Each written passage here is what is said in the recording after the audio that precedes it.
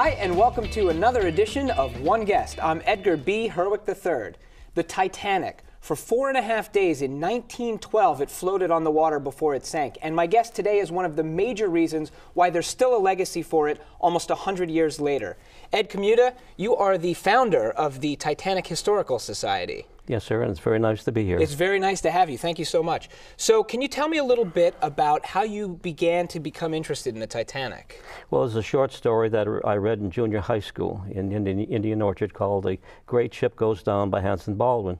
And a few years later, I was corresponding with a survivor in New York, and unfortunately the man died, and all of his Titanic material was thrown on the city dump by his landlady. Well, I thought this was quite horrible, and I had been corresponding with other survivors at the time, and I told them that we're going to form a society that's going to protect this material.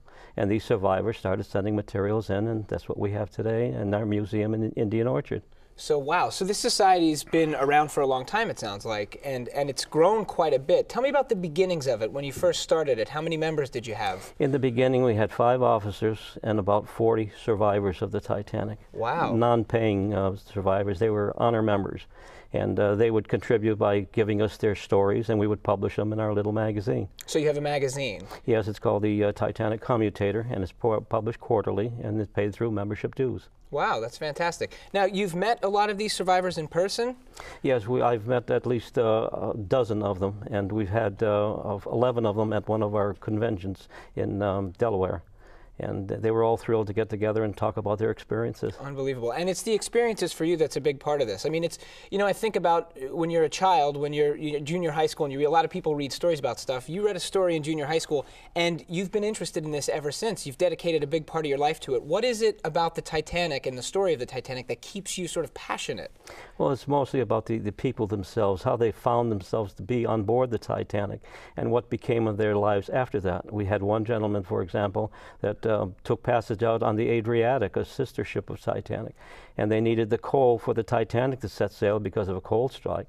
And so I have his ticket that has got the Adriatic on it. Adriatic's canceled out and Titanic was stamped in, and he was third class, and miraculously he survived. Wow, that's unbelievable. And there are other survivor stories as well, right? Oh, there are hundreds of them, and that's what keeps the interest. So for you, it's really the people. It certainly is. And so you've got artifacts that you've collected from these people. Now, it's interesting to note for you, the artifacts that you've collected are from survivors, not from the wreckage itself. No, to us, the wreckage is a graveyard type of thing, and we respect the solemnity of the gravesite.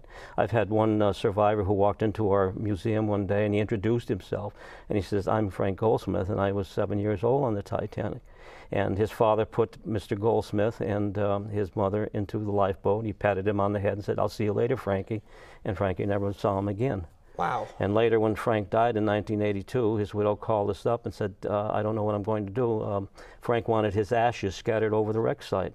And I said, "Well, we'll take care of it for you." And a few days later, a man from the International Ice Patrol showed up. He picked up the vase, and the urn, I should say, and he went over the site 2 weeks later on the anniversary of the sinking of Titanic and put Frank back with his father.